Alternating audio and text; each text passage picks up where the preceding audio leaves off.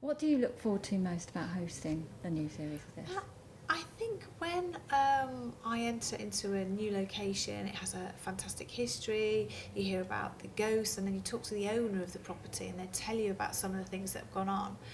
And you think, yeah, everything's fine, it's all lit and it's fabulous, it might be sunny outside. And then when it gets to about 10 o'clock at night and all the lights go off, then I'm not smiling and I'm not very happy. I have lost my bottle, really, doing this new series.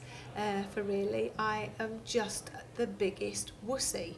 I'm really bad. I don't like going into rooms on my own. I nearly cry on Drakelow Tunnels, which is just the most amazing location I've ever been to. I have become a real wet person, and I'm really annoyed with myself, but you know, I've tried, and it's because I've had 4 years off, you know, and I've been doing normal things. I was really stupid, really. I should have sort of got myself ready and sort of built myself up, but I just thought, no, I'll be fine. And I went in there. I was just, woo! Yeah, it was really bad, really absolutely shaking, really nervous and hanging on to everybody, bruising their arms, just embarrassing.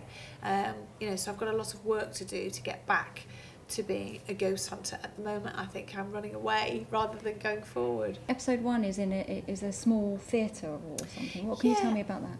Episode 1 is in Bake Up, and it's a little the Royal Court Theatre, and it was the first time the team had got back together again after a long rest, and it was amazing. From the moment we sort of started, it was objects being thrown at us all the time, but it was quite scary at one bit because it was down in this sort of cellar area, and a light bulb just came from nowhere, but it was thrown with such force that me and Paul, a little bit of wee came away.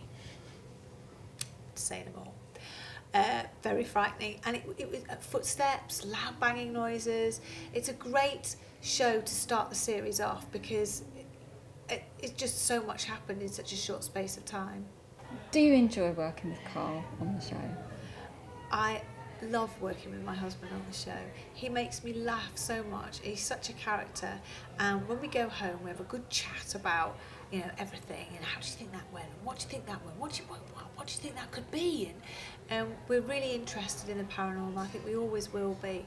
And if you get really spooked, is he supportive? Yes, Carl's really supportive if I get very spooked. He's very, very attentive and very caring, and if I end up in tears crying, he'll be like, right, okay, enough's enough.